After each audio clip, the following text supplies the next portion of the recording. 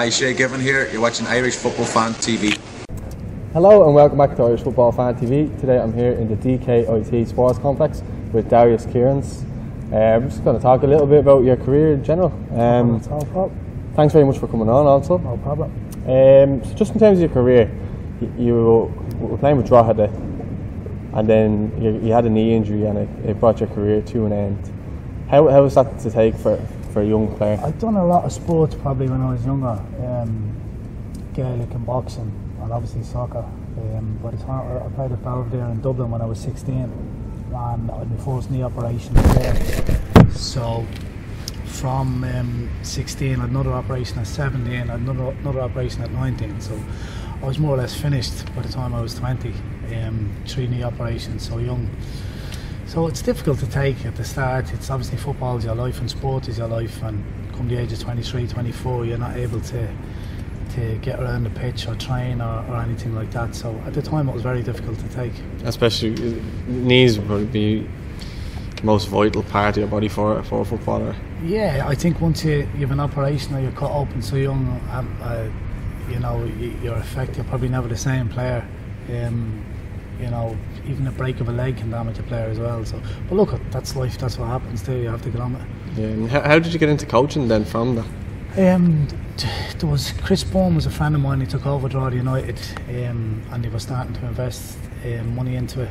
And the youth set up for licensing kind of come into clubs where you need youth setups for licensing, and he kind of rang me and asked me would I get involved. I think I was 26 at the time, and take over the youth setup at Drogheda United. So it was something that interested me anyway. Then I started off, I took over the under-18 team, and we went from there. I was there for maybe 3 years, I think 4 years, worked under Paul Doolin, and then Alan Matthews after that. So they were good times at Drogheda as well. Did won the league and stuff like that, Santanta Cups and FEI Cups. And in terms of yourself then, you went on to win the under-17 treble? Yeah, we won the under-17 FEI Cup. Now first year we were beaten in the final, and then with the next team the following year we won the FEI Cup, the league and the league cup. So they were good times. And how was it then from going from that to being, there was a caretaker manager then you came in? Yeah, well, Alan, the club went into liquidation.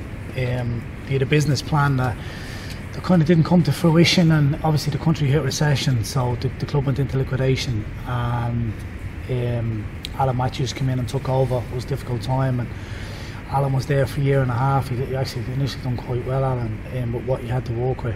And then Alan was, I think he parted with the club in mid-season. I was managing the under-20s, and I came in and took over for a couple of games where initially we done quite well.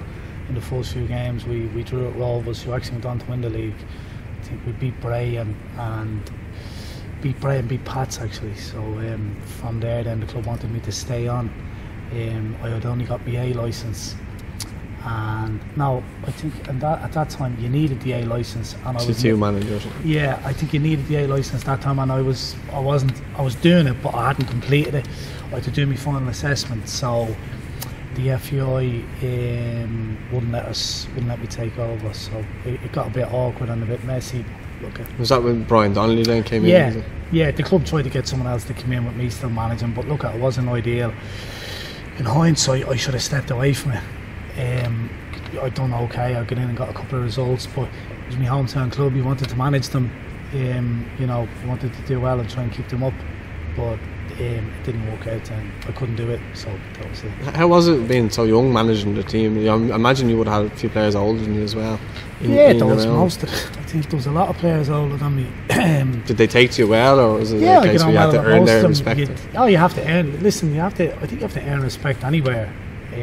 The fact that I hadn't played in the league so long, you might think that you haven't got, like, maybe a fellow who's played in the league longer has an instant sort of respect. But I think players know you either know about the game or you don't, or your coaching methods, or your man management methods, or your way of dealing with people. I think you just earn it. Respect isn't something you should go and look for me. It should just be something that comes natural in time. Yeah. Now, how was it then going from Drogheda to rivals Dundalk then? Yeah, we got a lot of stick for it. But now Ian Foster was managing Dundalk, and Ian rang me and asked me to come in as assistant manager. Wayne Hatswell was Ian's assistant, and he was going back to England. So yeah, listen, it just suited me at the time. It was the right job at the right time. Dundalk is a massive club, and Ian was someone I get on really well with. I still keep in touch with him. Ian was young himself. I think at the time I may have been 32. Ian was probably 35. Even though he looked a lot older than me. But no, he was. Look, it was for me. It was work, and it was going to a big club, so the rivalry didn't bother me. Okay, and like, is it mad to see? Because obviously you were there, and it's well known about Dundalk were days away from closing stores to where they've gone on that big European adventure. What's your opinion on it? Well, listen, it's. I think from Dundalk is probably the biggest club in the country, along with maybe Rovers. They've the biggest history in the country, and you know, Cork City. They're the three clubs, I think, fan base wise as well. So to be on the brink of closing when I was managing, it was a lot of pressure, even though it wasn't my team as such. But we were called into a meeting, and it was maybe 7 days away from closing at the time. There was people's jobs at stake, which is very important as well. You have livelihoods, people have families, food and in the office. Well. Yeah, in relation to the squad, we had a young squad who were maybe not many men that were married or had children, but it's still their jobs and their livelihood. People in the office had families, people in the staff had families. So it was about kind of keeping the thing going as well as keeping a massive football club alive, a club that's steeped into the history. So it was massive pressure, but the fans got behind the club and rallied around. We let 8 players go, which wasn't easy, letting 8 players go and trying to keep, like, you've their teammates there, and you're trying to build a team spirit and a group dynamic, and you're letting 8 players go. Yeah. So it wasn't easy, but we signed players in amateur forms. Initially it was about keeping the club alive. So, and luckily we stayed up. A bit similar to Shelburne in kind of a way. Yeah, listen, a lot of clubs have gone through it, you know. It's something that has occurred in the League of Ireland regular, and you know, it's people's jobs again. It's not like where, you know, some of the bigger leagues in Europe where people have money saved, they're on big contracts, they're on big money, and they've plenty of money there. This is people's jobs on Monday to Friday, or, you know, Saturday, Sunday. It's their livelihood. They have to pay their bills. If they're out of a job, that their families suffer. Yeah. So to go from there to where they've gone to now, it's great to see it. But I think the owners of the club have to take massive credit for it. Funny we've sold the club today, but you know, they were 2 fans, Andy Connolly and Paul Brown, 2 fans that took a chance. And I wouldn't say they took a chance because they didn't get into it for money. And I know that myself. They get into it because they were fans and they wanted to save the club. They invested money in it in the middle of a recession. So to see them sell the club today to American owners, and it looks it's going to be a good investment for all concerned, and I think it's great for the league, and I'm delighted for the 2 boys as well. Do you think now that maybe Dundalk can get into Europe regularly and it might bring a bit more money into the league, and do you feel it's good for the league that they're getting the title? I think it is good for the league. Yeah, I think Dundalk, I don't think no one's going to waste money or throw money. Dundalk have been very prudent with their money. They haven't given out big massive contracts when they got money from Europe. They've kind of stayed at that, I'm sure, with their budget in terms of, you know, themselves, Cork, probably Rovers, but I don't think they're going to go out splashing money. But I think it'll enable them to bring in maybe the right couple of players to win the league again here next year. And there's no guarantee. You're playing top teams in Europe that have much bigger budgets, so there's no guarantee of getting into the Champions League or the Europa League proper. What they've Dundalk have achieved now has been brilliant. But there's no doubt, I'm sure that's where they're looking at it. The American company, that's where they're coming from. They want to get into the Europa League, the Champions League, and maybe go from there. Yeah, well, that'd be massive for the league. So would you say the highlight of your career then would be to keeping Dundalk up? Yeah, I would think so.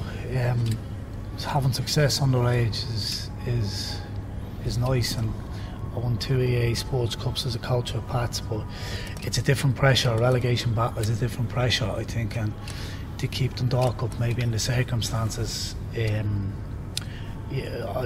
I felt under a lot of pressure myself. I never slept probably for 3 months, but it probably will be the highlight of my career for me. Yeah. And to see them doing great now, I'm delighted to see them doing well. And you know, you look out for the results as I do for Drogheda United and your previous clubs.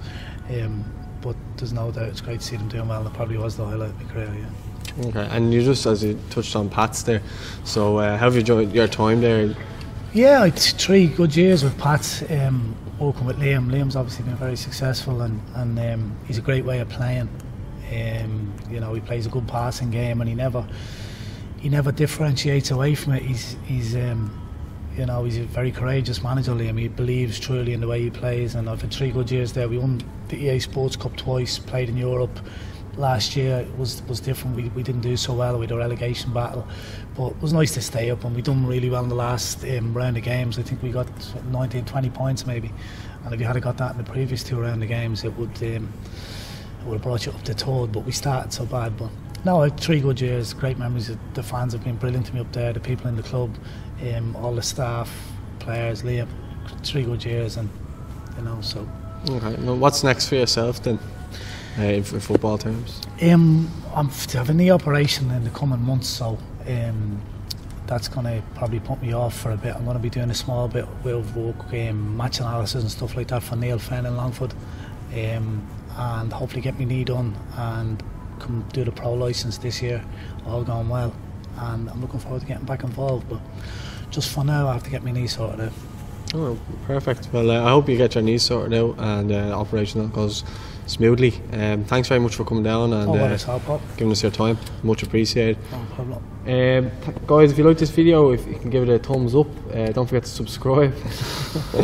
And if you like this video or would like to see any other ex-managers or managers in clubs at the moment, let us know in the comments. Thanks very much for watching Irish Football Fan TV. Paul Nealon.